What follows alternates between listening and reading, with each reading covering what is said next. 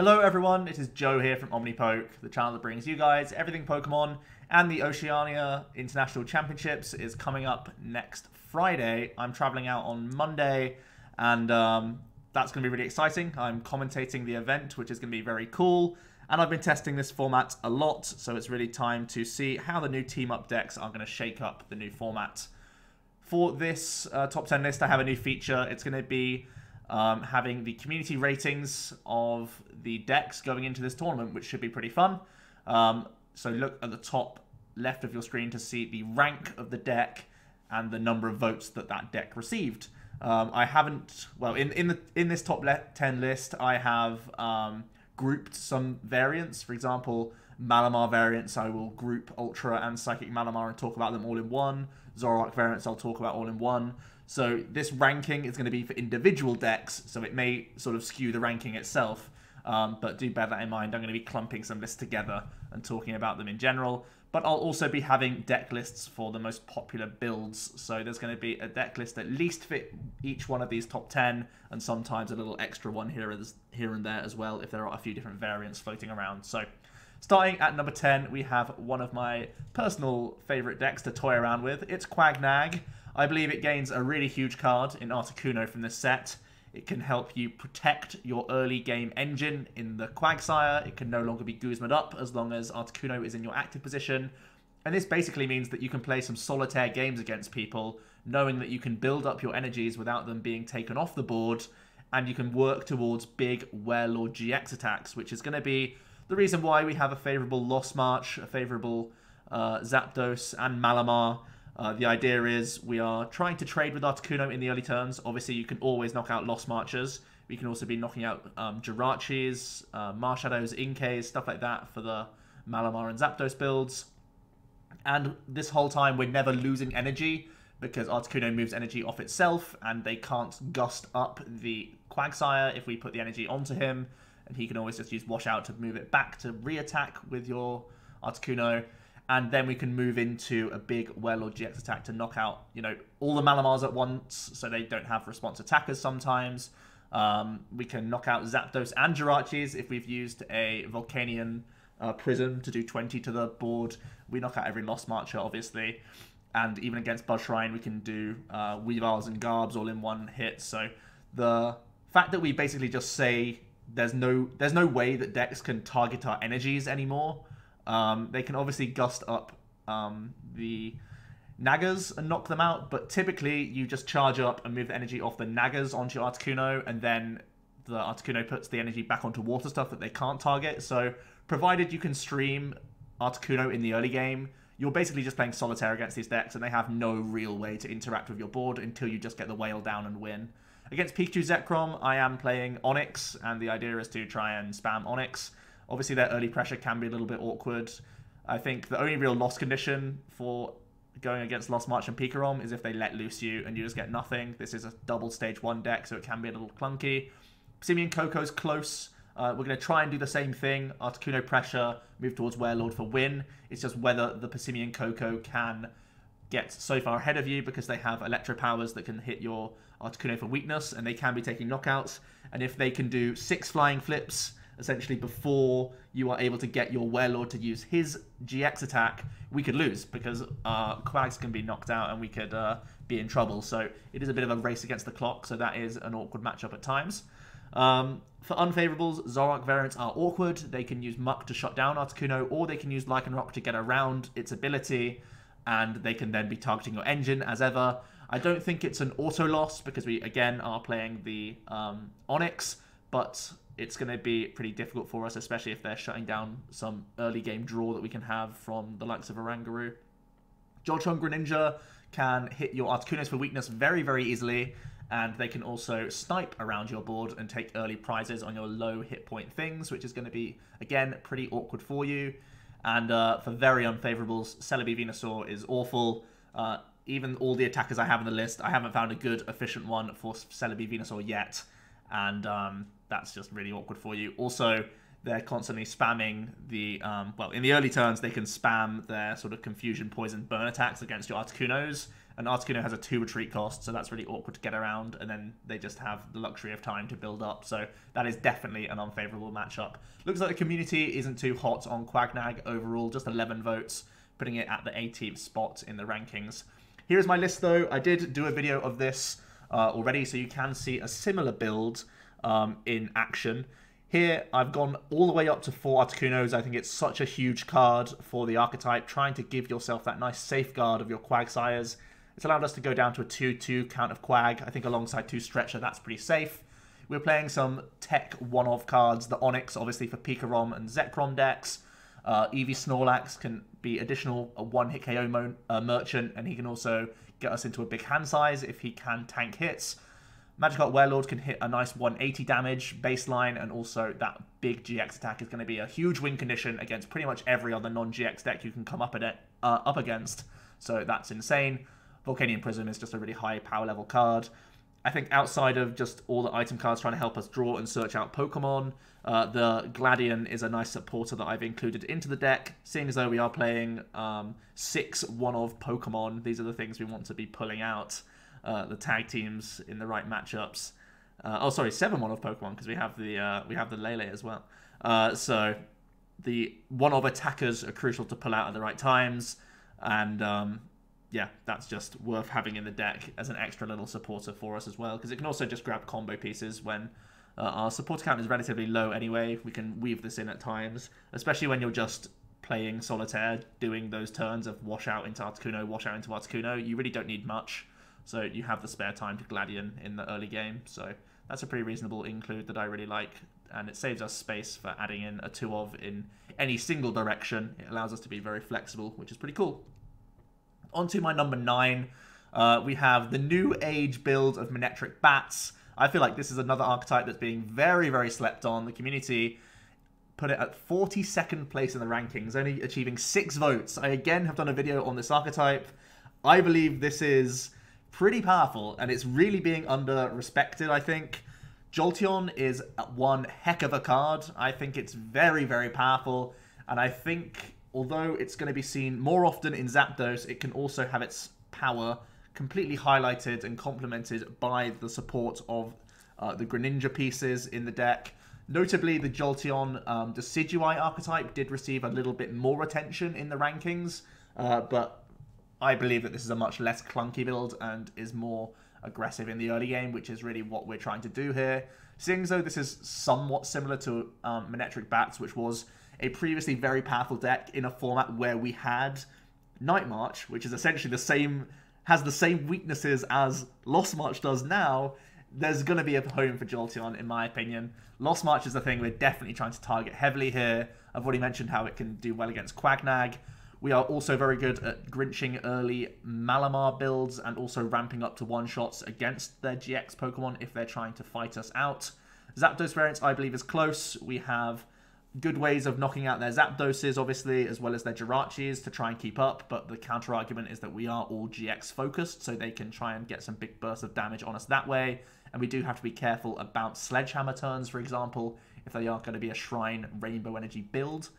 Zoroark variants, I believe, is going to be close. I think using your Swift Run GX attack is going to be clutch in the right turns. Your priority is going to be trying to dig out lots of Electro Powers and save them for big one-hit KOs when you can. But again, going first against Zoroark players, you can just take out early Dittos, early Rockruffs, early Zoruas very, very easily with this deck. It's just super, super simple doing that. Going first, and then on turn 2, you're doing that sort of spreading attack with also your Frogadier evolutions, and it can really just ruin their board from the offset, and that's going to give you a reasonable win rate just straight away. So I do think this is very reasonable. I think the deck is also good going second, because you can just get that Jolteon attack off early, which is huge. I think it starts getting a bit grim when you see the fact that it is a lightning deck at the end of the day, even though Swift Run can safeguard a little bit. The fact that Zoroark and Pikarom are both some powerful archetypes in the meta, people are already looking to play some fighting stuff, so Passimian Koko and Buzzshrine, I feel like, will be very, very awkward for you.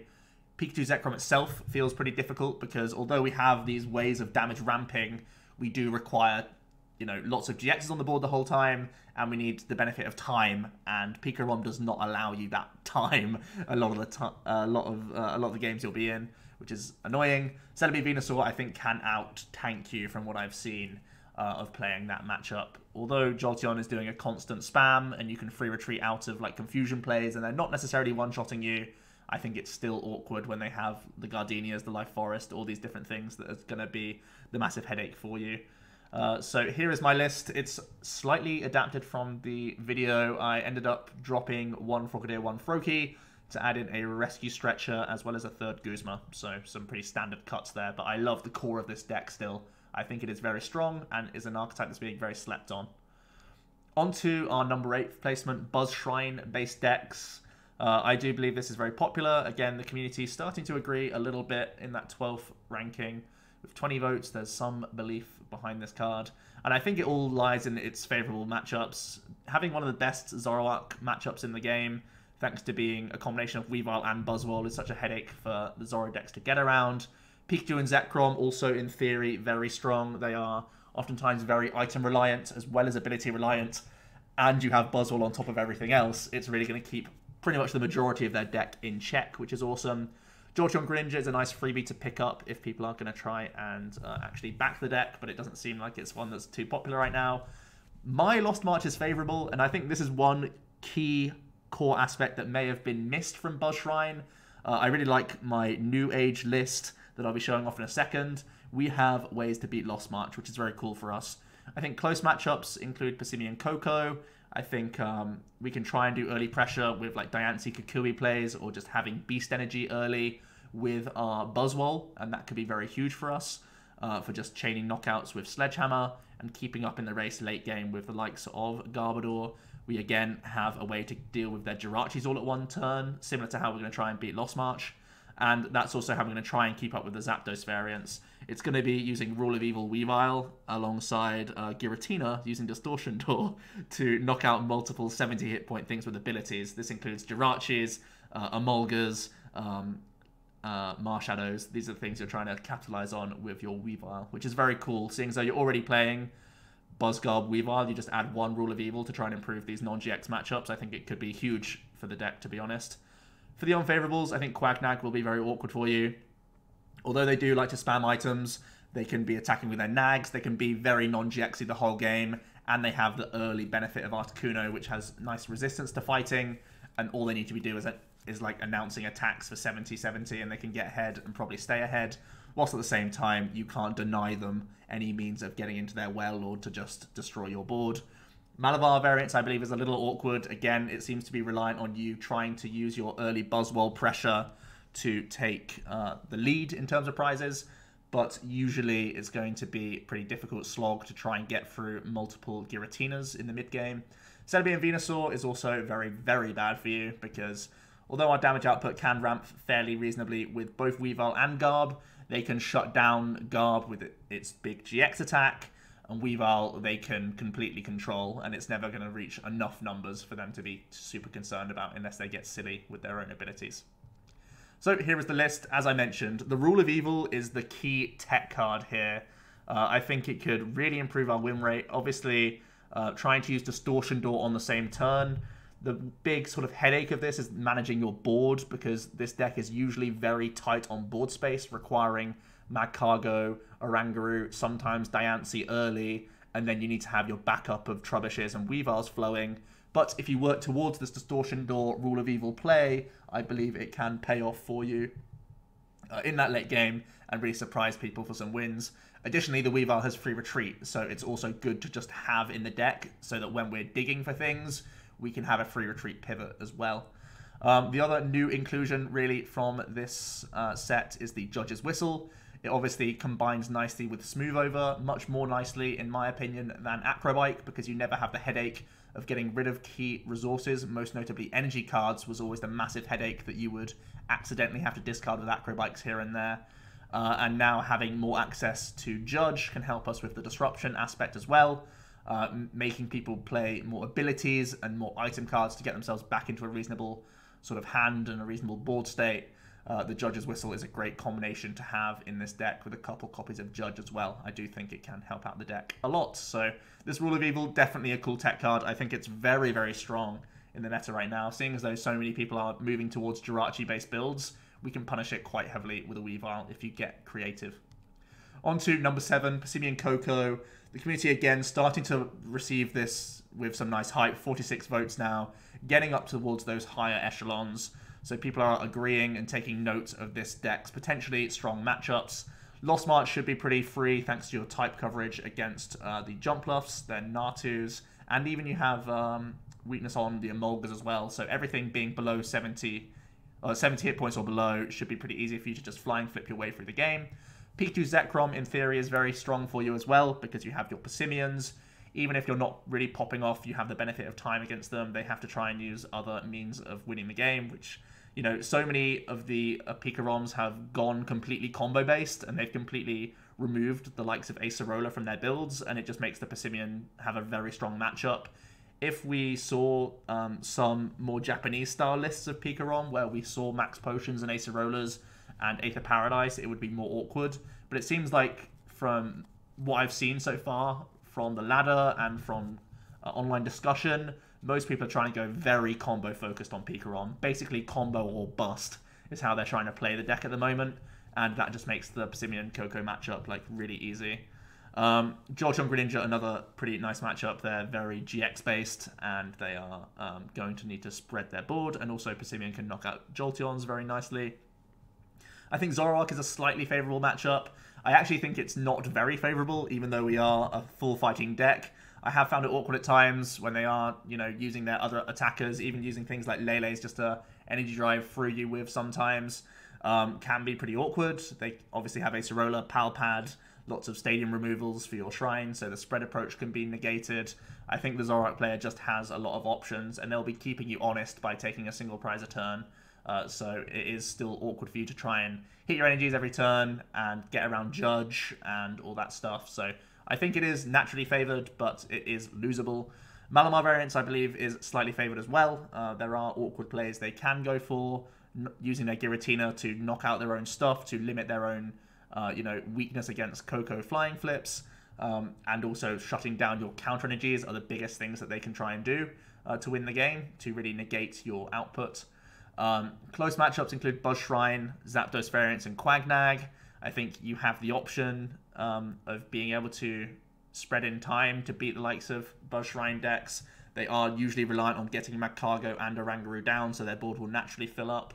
Zapdos variants, again, they have weakness on you, and they also, their Jirachis have only 70 hit points. I found it a little closer than I was initially expecting, because they are fairly efficient at being able to keep a board of just like 1 or 2 Pokemon when they need to, as long as they're not super concerned about just getting bursted by Electro Powers, and keep conservative at not losing to that all in one turn. But I found it more awkward, especially as they can move into just a Coco GX that can take 2 prizes on his own back, and he's probably not falling if he gets dropped late game. So I found that a closer matchup than expected. Quagnag is the race to see if the Werelord can get the GX attack off, or if you can get to 120 first. The very unfavourable matchup is Celebi Venusaur. You cannot beat that matchup. I find no way. I've had the Victini in the deck as well, the Fire-type Victini. It just does not do enough to beat Celebi Venusaur, so I wouldn't even tech for it. It's just an auto loss for this deck. So here is my list. Incorporating the Jirachi build does improve the consistency of this deck. It means we can move towards energy lottos. It means we can play some counter catchers quite nicely. And also we incorporate a couple copies of Electro Power. I have been seeing a lot of builds trying to go all the way up to 4. I, however, think that having 3 stadiums and 2 choice bands are still important in the deck for other reasons, so I don't see many spaces here to try and weave in more Electro Powers. Overall, a couple should be plenty to help you deal with the likes of Zapdos players, so I think that's all we really need. In general, you can just play this card down on turns to get more physical counters in play, but usually you don't want to be taking knockouts with your Coco unless you're going down that certain route of damage for like a Persimmon. But if you're going for a full spread route, you don't want to use Electro Power just to knock things out. You want to keep multiple Pokemon on the board so your flying flips are more effective. So I don't feel like you need the full 4 copies. It's too aggressive for me. I would just go for a simple build with a couple copies and keeping you nice and consistent overall. On to my number 6 pick. It's going to be the Zapdos variants. 52 votes for the Jolteon-based build and a lot less love for the Shrine-based build of Zapdos from the community. It's got a pretty nice Pikachu Zekrom matchup. That's something it can boast. Close matchups against a lot of other non-GX decks because it is able to race quite efficiently just by gusting all the time and using that Jirachi engine to gain hand advantage and try and get lots of Electro Powers rolling and combinations for knockouts. I also think it's got a fairly close Zoroark. I know a lot of people do think the Zoroark matchup is pretty awkward. I am playing Zebstrika in both my variants of Zapdos to try and improve the matchup, not only giving you Sprint as a backup engine to your Jirachi, but also a backup attacker as well with the new Zebstrika that we have in the deck. I think for unfavorables, Celebi Venusaur is still pretty awkward, even though you have Zeraora GX and Coco GX in the Jolteon build. In the Shrine build, you can try and use Nihilego to copy his GX attack to reset your own deck. If you have 2 energies on your Nihilego on the key turn, you pretty much need to do that sometimes to stop yourself decking out. And the fact that a good amount of Venusaurs are moving away from hammers means that you might actually have enough resources to try and beat them, but I think you'll never have enough damage output because they are really healy at the moment. Quagnag you really can't interact with for the whole game, and Zapdos really likes to be using Guzma all the time it can, not only because you're going to be taking the easy prizes, but also because you get yourself out of the active position, and if they just offer you no targets, that's going to be really awkward for you, and you could just really slow down to a halt. I think Jolteon Greninja's awkward, and I think Malamar variants could be awkward as well. I'm specifically thinking about Ultra Squids, which can do the spreading attack with the Sky Scorching Light. That's the biggest issue I foresee for Zapdos variants against Mali builds. I think against Psychic Mali builds it'll have a much better matchup, but against Ultra it's going to look pretty grim in my opinion. So here is the first list. This is going to be my Zapdos Jolteon list, the one that was more popular.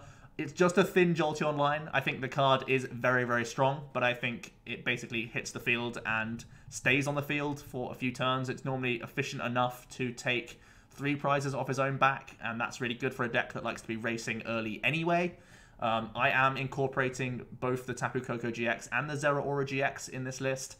Zeraora gives you some nice safeguarding against other Absols. It's also giving you a nice GX attack against random mill players, against Wondrous Lab in some certain decks as well.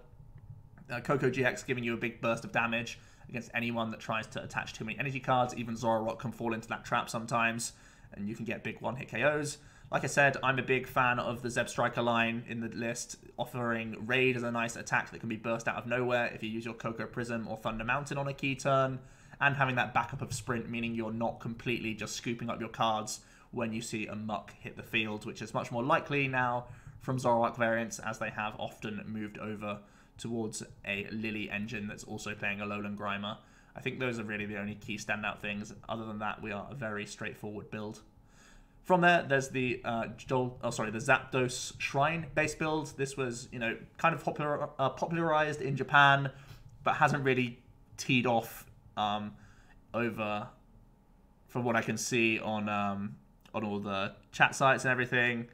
No one's really taken this super seriously. I think the tag teams coming out with so much tankability has sort of taken the limelight away from this sort of Shrine-based build, and I would foresee a lot more Jolteon than Shrine stuff, but the upswings of this deck is that you have a key Buzzwole turn and you have a key Nihilego turn, so if you can look out for those Rainbow Energies, you can get some big tempo swings after just having steady pressure from Zapdos throughout the entire game. In at number 5, Celebi Venusaur is going to be where I place it. 9th place in the community's eyes with 38 votes. It's been a really interesting ride for Celebi Venusaur. When it first came out, I was a believer. Then I started trying my own build, and I kind of went off the boil with the deck, and it had a lot of stick for just bricking and being terrible. And then one fateful day, Tord Reklev made a Twitter post, and it pretty much changed everyone's impressions of Celebi Venusaur, because he added in the Jirachi build and added in some pretty nice tech cards like the Wondrous Labyrinth, like the Cyrus Prism Star, to help out against some key matchups. And it really makes this deck more consistent than it used to be and patches up the holes that it used to have. So I think this is a very strong contender. It has some great auto wins in Passimian Coco. It can also have a nice Jolteon, Greninja, and Quagnag. Having a very strong Buzz Shrine and being good against the Zapdos variants is also nice. The only thing you need to bear in mind is that they are likely to be packing the Coco GX, and you have to not over-attach in that matchup. Zoroark variants, I believe, will be close. It's just our natural raw output isn't that great, and if they're playing enough Acerolas and enough Max Potions and Pal Pads and stuff, it can get awkward for you. I think the saving grace for Celebi Venusaur is that you now play 4 Guzma and you try and GX attack back in those Guzma. So even if they are using the Acerola, you can be knocking out multiple Zorua all the time. That's pretty much your win con against them sometimes, because otherwise they'll just out-heal you. So you got to make sure you are able to spam your Guzmas at the same time as your escape ropes and all that good stuff. For unfavorables, I think Pikachu Zekrom can ramp to key numbers on certain turns, which is very awkward for you. Again, they can have the Tapu Koko GX, so you can't protect yourself a whole amount about having like 2 Venusaurs ready to go all the time. I think Lost March ramps to reasonable numbers as well. It's a steady flow of 200 plus, and although you can, well, you know, in the sort of mid to late game at least, and that steady flow is going to be awkward, even though you have, you know, the Prism Star Stadium cards, which can help heal or deny some Lost March player damage at times. They're just constantly just announcing attacks against you, and although you can GX attack, etc., that damage is all pointless. Well, it's taking a 1 prize, but the damage is all kind of like wasted, and I feel like they can just do enough pressure over enough amount of turns if they pop off early. And also they can let loose you, and that can be just a lost condition itself for Celebi Venusaur. You can die in like 3 turns if you just get let loose into nothing. Malamar variants as well, I believe, unfavorable. Again, I'm always leaning towards Ultra Necrozma. That's the one that seems to be most popular in the community, and I believe to be the strongest. So I think that's the concern, and that's because Ultra can ramp into, again, 1-hit KOs with enough commitment of Malamars, with enough commitment of energy. It can save itself to take big one-shots. It can also do some Sky Scorching Light plays on the Celebes and the Jirachis for some late-game prizes as well, if it needs to. Here is my list. It is, I think, 1 card different from the list that Tord posted on Twitter. It's dropped a Shaman for a 4th Judge Whistle. I don't like starting Shaman. Your win rate is so much higher starting either Jirachi or Celebi Venusaur. I just want to play 3 Shaman instead and have an extra Whistle. Why not? In at number 4, we have Lost March, and the community agrees. This got almost 100 votes. People are really hyping up Lost March. The New Age build that has the Emolga and the Pokemon communication is really exciting for a lot of people. We're seeing it ramp into much higher numbers than previously. The Pokemon count in the list is physically high as well to help reach these tag teams. That's one of the main reasons people are looking at it, giving it a very nice Pikachu Zekrom, also having a slight favoured Celebi Venusaur in my eyes, and having slight favoured versus Zoroark variants if you are able to pop off with your early turns. Zapdos variants is always going to be close. Sometimes they can just get the first prize and stay ahead the entire game. Buzz Shrine, I believe, is unfavourable because they have that option of going for the Rule of Evil Weavile attack and knocking out Marshadows and Emolgas that you have on your board. You'll always have like at least one of those on the board, in my opinion, in almost every matchup. It's very, very rare for you to not be able to play the game without benching those. Whilst at the same time, they could just go ahead if they are able to high roll some early game like Beast Energies, Diancies and stuff, especially if you lead something like the Hoppip. They can just take the first prize and keep up the entire game because you play a bunch of items, you play 2 abilities on your board a lot of the time. Again, the Emolga and the Marshadow, and it means they can knock out with Weavile and Garb super easily, so they can just stay ahead the entire game, and even if they aren't ahead, they can try and use Rule of Evil to catch back up as long as they stay relatively close to you in prizes. For very unfavorables, Lost March is, you know, very good against some stuff and very bad against others. You're pretty much auto-losing against all of these decks that are trying to do spread approaches. Passimian Coco and Jolteon Greninja obviously will be using weakness on top of everything else. Quagnag is just using an Articuno attacking for 70 every turn and moving into a Werelord for, you know, a complete board wipe. And Malamar variants have Sky Scorching Light with the Ultra Necrozma. So these are all things that that Lost March pretty much just can't get around. It has nothing inherently that it can do outside of playing something like Sky Pillar, which I've seen some people discuss. But my list is not playing that. I am too concerned about bricking with Lost March, and I think the win rate of this deck is purely based on how much it ramps its damage on stuff like turn 2. So I'm trying to weave towards that as much as possible. The 4 Emolga offering Nuzzly Gathering improves your Pokecoms and your Lost Blender potential. That's why you're now seeing a 4th copy in the deck being core, in my opinion, because you need to have that damage scaling as much as possible. I personally play no Ultra Ball in the list.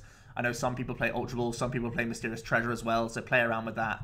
I like Great Ball just for, again, more early insta-playable cards, trying to get lots of Hoppips down on the board, which I'm happy with, and I also don't really like discarding too much in the deck anyway, so... we still have the couple copies of Stretcher to help out early knockouts on things like Hoppips and Natus to make sure we can ramp, especially against the likes of Zoroark players, because they will be trying to target Hoppip turn by turn to keep you out of that 200 plus barrier, so having these stretches is going to be pretty crucial for that matchup. And we're playing 8 energy. You could think about weaving in Super Boost again, because there is things like Wondrous Labyrinth going into Celebi Venusaur decks. If you just want to have the pure netball synergy, you can go for that route as well, because other mill variants seem to be a little bit less popular now that we have the likes of Pikachu Zekrom and also Zapdos Jolteon that will at the very least be playing Zeraora in my eyes, and both those decks having Zeraora and so much energy ramp is just really bad for you. So it feels like mill is a little bit less popular going into this tournament, which I'm happy with. It feels like Celebi Venusaur is more aggressive, but just kind of tanking rather than a mill variant. But it means that we don't really need Super Boost unless you are, again, trying to keep your eye out for the big tag team stuff. On to number 3, I have Malamar variants. Community agrees. 123 votes for the Ultra Necrozma build being the most popular, and also a lot of votes for the Psychic Malamar variants as well. I think the fact that it can prey on Lost March is a great plus for the deck. Also very nice at being able to ramp damage against these tag teams. Both Celebi and Venusaur and Pikachu Zekrom can fall to Ultra Necrozma hits, which means they're getting big uptrades on you. Zapdos variants, I believe, is close. You have Sky Scorching Light to pull you back in the lead, as long as your Malamars aren't all sort of taken out early by Zapdos pressure.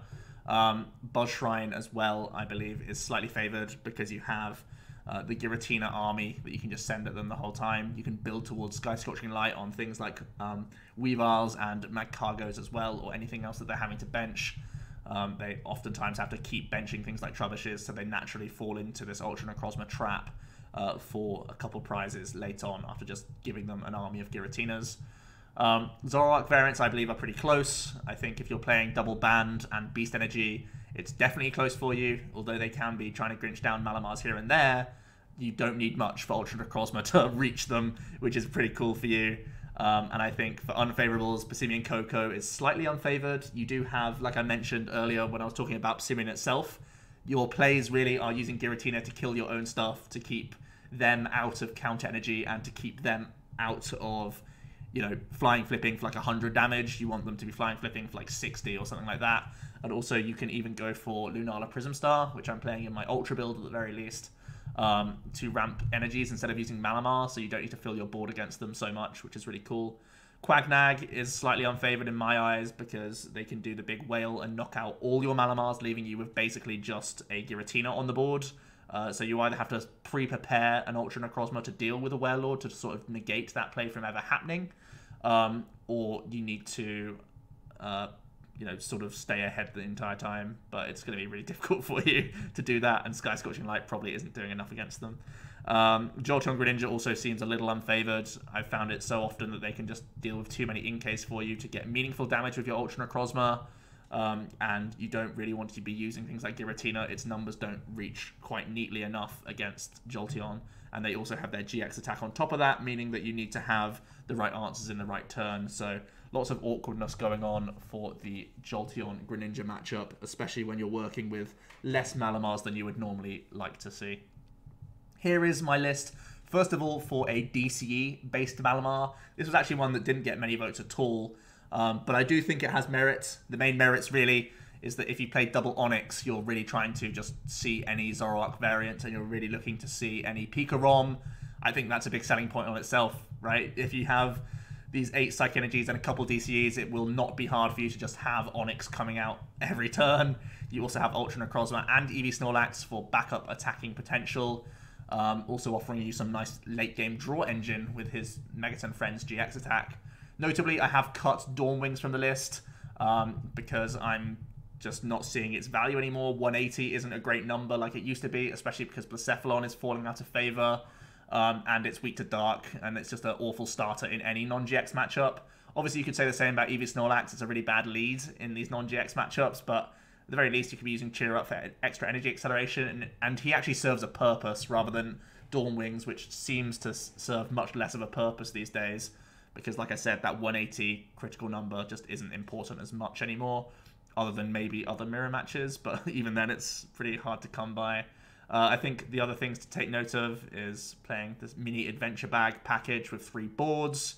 Boards are still pretty vulnerable if there are going to be lots of Absol in the format, but I think it is still worth playing. It also lets you play 1 Choice Band, which is critical for using Giratina to knock out Tapu Leles, which is really cool for you for getting up trades as well, because you can Distortion Door, then Guzma with that Choice Band. It's pretty huge, and I think it gives you this nice little mini engine. The Viridian Forest and the Acrobikes and the 10 Ball Search cards gives us plenty of options for getting lots of Mallies down and lots of Psychic Energies in the bin, so I'm really happy with this build.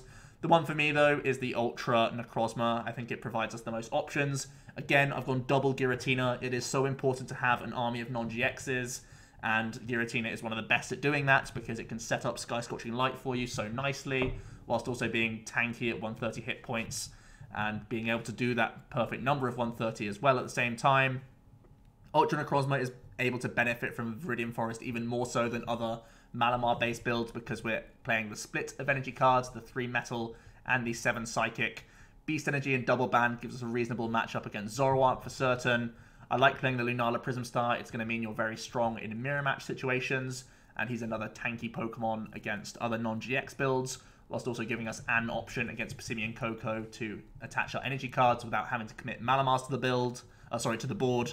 So I think this build is one of the decks that I've been testing most, to be honest. I think if I was to be playing this event, I think this is probably the deck for me. I really like this 60, and I think the deck is very, very solid going into this tournament. On to number 2, we have Pikachu and Zekrom. It was the most voted deck from the community with 174. It was close, but this was the most popular for people. For me, Pikachu Zekrom is a phenomenal combo deck. It is able to reach silly numbers and accelerate a silly amount of energy cards when you are able to get these combos off.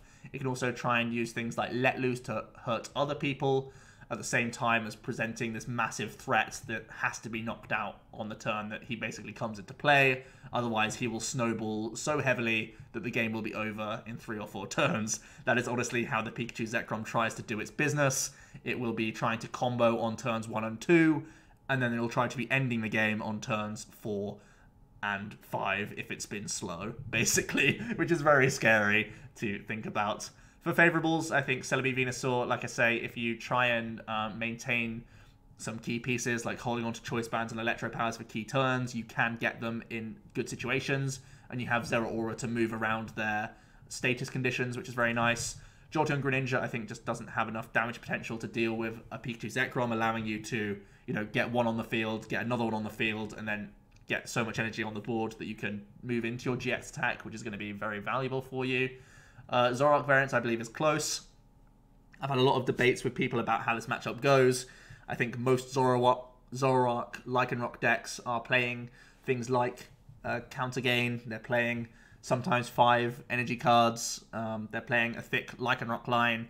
They're playing a Lily build to try and draw cards early to have that combination ready for a Pikachu Zekrom if they do start popping off early. I've seen how Pikachu Zekrom players can try to just go pure for Zeraora and even ignore Pikachu Zekrom sometimes and have enough energy acceleration just attacking with Zeraora being efficient enough with Choice Bands and Electro Powers if it needs to. So there are different ways that Zoro players and Pikachu Zekrom players will try and navigate this matchup. But overall, I do think it is just very close. It's based on how quickly Pikachu Zekrom pops off, and if Zoroark has an answer, and then if they do have the answer, how does Pikachu Zekrom respond? Do they have any fuel left to get the response knockout and carry on to dominate the board? Or will a Lycanroc stick, and then the Zoroark player is heavily, heavily ahead in the game? For unfavourables, I think Malamar variants are still a little bit awkward, especially Ultra, because you are always intimidated about putting down your Pika ROM, and the Giratina is efficient enough at dealing with the likes of your Koko GX and your Zeraoras, especially with enough Distortion Doors.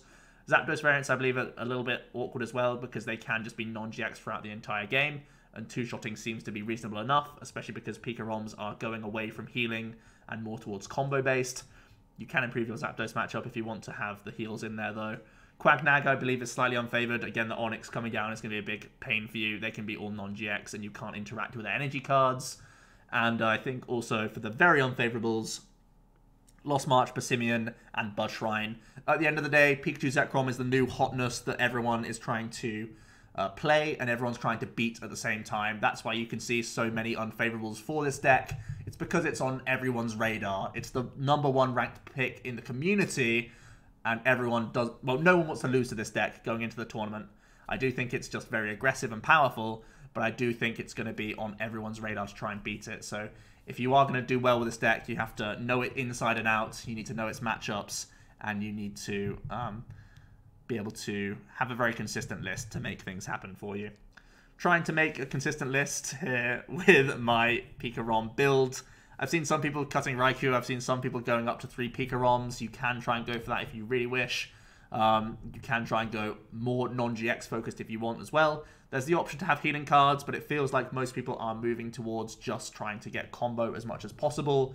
Let Loose is a really nice addition to the deck, trying to get yourself into a nice board state whilst also let loosing, trying to make people like Zoroark players not have an instant response to you. It's going to be amazing for your win rate. I really like personally playing EXP Share. It opens the door for these early Zapdos pressure knockouts, early Raikou knockouts, and you're not losing energy at the same time.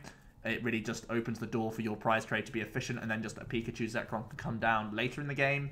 It means you're a little bit less combo based, but that's absolutely fine in my book sometimes. So I'm a big fan of the EXP Share. If you're not a fan of it, you can just go to a 4th Acrobike or an extra supporter card if you want to, or even something like a Mysterious Treasure, which works really nicely in the deck for having extra Lele outs and a means of getting Marshadow quite cheaply as well, which is pretty cool for you as well. So I do think the deck is strong, and it's definitely going to be popular at the IC. On to my #1 pick, Zoroark variants, the one that takes all the wins at all the internationals. I'm surprised this wasn't voted the top pick. I mean, just based on its track record at ICs, and the fact that you'll know that there will be a lot of Zoroark in the room, you've got to place it high. It was given 130 votes for a pure Zoroark and 30 more votes on top of that for Zoroark Weavile. So just falling a little short of the hype of Pikachu Zekrom coming out. But overall, I think we know everything about Zoroark right now. It's going to keep everyone honest. Any missed turn of tempo, Zoroark will capitalize on and win. And that's why its matchup spread doesn't look too impressive, but it's close against enough decks in the format where it can just be piloted correctly, out-consistency people, and just have more optimal turns than every other deck, because it can draw so many cards, and that's where its win rate really comes from. It's just the fact that other players can have slower starts more often, or they can just get punished by a big combination turn that you've been able to accumulate with the Zoroark. And that's really where you get your wins with Zoro. I do think it's still super consistent. I love the fact that you have Pokecom now. The deck is just even better at getting your turn 1 supporter of choice and getting more Zoroarks into play turn 2. And that just helps the win rate of any matchup, basically, because your board is just able to draw so much more for your deck, and you have the options to react to whatever your opponent does. For favourables, I think Quagnag is a small one to pick up, because I really think the Lycanroc and the Muck are both ways to get around the Articuno, so you can just be dealing with their engine and hurt their energy attachments in the first place. Obviously, the biggest fear is them attacking with Onix. That's the only real thing they can do against you for trying to win back a prize race. Zapdos variants, Malamar variants, Celebi Venusaur, Jolteon Greninja, and Pika ROM. I believe they're winnable. I believe they're losable based on, you know, if Malamar is able to hit the choice bands at the right times, if Zapdos is able to gust enough early to limit your draw, or if you just miss an Acerola on a certain turn, stuff like that. If they're able to deal with a Grimer and a Ditto, or if one of those two pieces are prized, or if you're not able to nest ball enough out early. These are all loss conditions for your Zoroark player, but they have easy ways to win as well. For unfavourables, I think Passimian, Coco, and Lost March slightly fall into that category, and Buzz Shrine is the big one that you never want to see, in my opinion, just because they have so many threats that can deal with pretty much your entire board, especially because we're much more honed in on just a Lycanroc Weavile build. We have very few answers to Buzz Shrine right now. So here is my Zoroark Weavile build. I think the Alolan Grimer is the include that is pretty staple now, because Alolan Muck becomes so much more important with Jirachi builds floating all over the place. Some Malamar decks are playing it. Some Zapdos decks are playing it. Celebi Venusaur's even playing it. You know, there's going to be so much Jirachi that we need to shut this down, and the Alolan Muck is going to be a great card to do that.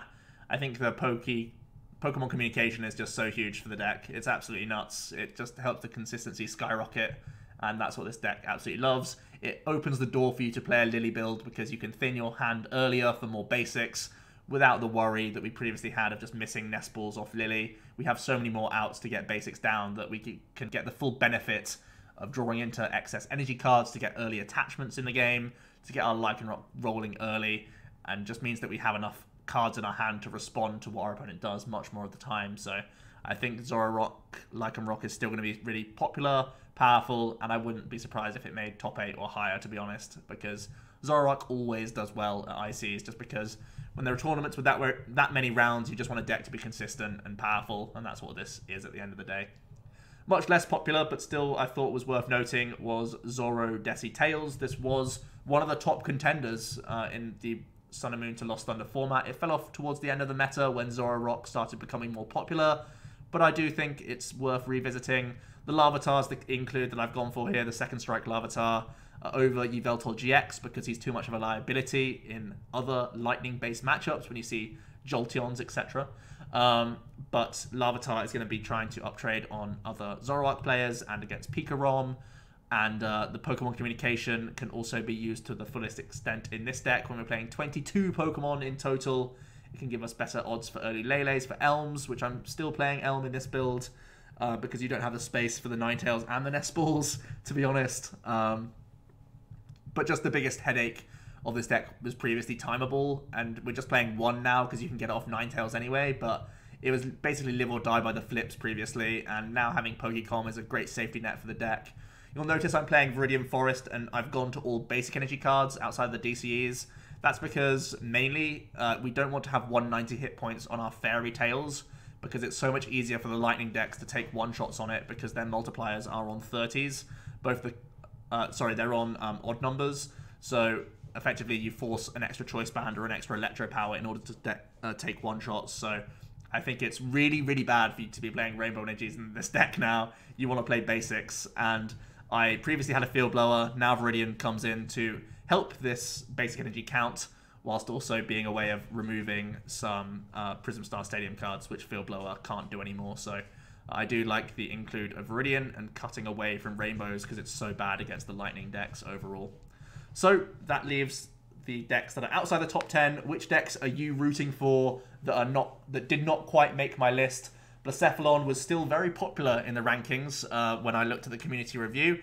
Very surprising to me, seeing as though I think its Power Spike turn is on turns like 3 or 4 when Beast Rings activate, and Pikarom is having a Power Spike turn on turn 1 or 2. It means that you just become the worst aggro deck, which is very concerning. You also have very awkward Lost March and Zapdos matchups, so I think Blacephalon is going to be falling from grace a little bit. Gardevoir Ninetales has seen a little bit of hype, getting Pokemon Communications very cool for the deck, as well as a few other fairy toys that you can work into the list. And there's even the Nidoqueen Meganium Swampert type build that I've been sort of thinking about and mulling over. Still trying to work out a perfect list for that deck, so I haven't recorded it yet, but I think, again, playing an Evolution deck is scary when there's Lost March just trying to let loose you all the time. Pikarom as well can be let loosing, and they just have Zapdos as well being early aggression against your early basics, so I think that's always awkward. Turbo Ray was very close to being in my top 10 list. I ended up going over with Quagnag just because of its matchup spread, but Rayquaza is able to go way more turbo now with the Coco Prism Star. You're able to supplement those energies with charging up. You're able to play Shaman as well as an extra non-GX attacker in the list. I think in a vacuum it's very strong. I just think it's not quite as strong as something like Pikarom, so I would rather just be going down that route. Buzzrock can keep the Zoroark players and the Pikaroms in check, but really does not like to see any of the Zapdos base build, so that's always going to be scary for you, and it feels like it's less consistent than some of the aggro options that we have out there in the format. Meganium Swampert nonsense is always worth considering. There's the Greninja GX build, there's Mill builds, there's Nidoqueen builds, there's all sorts to try and work around this engine. the options just get wider and wider. There's Decidueye Porygon builds as well if you really want to. So there's going to be some random stage 2 that can be fit into the deck and get 1-hit KOs somewhere in certain situations. So it's something that you can look into for sure. There's limitation lock builds, which I'm definitely keeping an eye out for. Black Market Prism Star is a scary combination with that deck. Raichu and the Snuggly Generator deck also is able to gain a Mulga, and at the same time, it has the Coco Prism Star, so its powerful Spark Attack ramps way more than previously. And there's also the Tool Drop deck, which you could be considering as another non-GX threat. Most notably, Metal Goggles can go into this list to improve your matchup against Ultra Necrozma. That's a common flaw that a lot of the other non-GX decks have in the format right now, is that they can all fall to Ultra Squids. But if you have Metal Goggles, you can have a much better matchup against the Mally stuff, so that might be overall pretty appealing to you. So that's it for my top 10, guys. There were a couple wacky picks towards the beginning, but I do hope that you see what I mean in terms of the matchup spread, and maybe I've inspired you to try and test out one of these wackier lists. But I do believe the top decks, you know, the pretty much top 5 or 6 are definitely core for me. I think they're going to be the key contenders in the format. If you want to win at the IC, I would suggest Ultra Necrozma. I think it's a very, very strong deck that is versatile and doesn't have too many very bad matchups. And if you want to go and have some fun and style on people, Jolteon Greninja is a great deck to have in your hands, and you can really punish some Lost March players and some other non-GX builds at the same time. And you can pretty much just out-aggress a lot of things in the format right now just because you're able to target down your damage and make the most of it so efficiently. I think it's a really cool deck and a great throwback to a deck that previously was really awesome in the format, so maybe history might repeat itself and Jolteon Greninja may become a real presence in the game. Let me know what you guys think of the list. I hope you did enjoy the community addition to the build to the video as well. So yeah, that's gonna be all from me, guys. See you in Melbourne if you are attending, and yeah, cheers.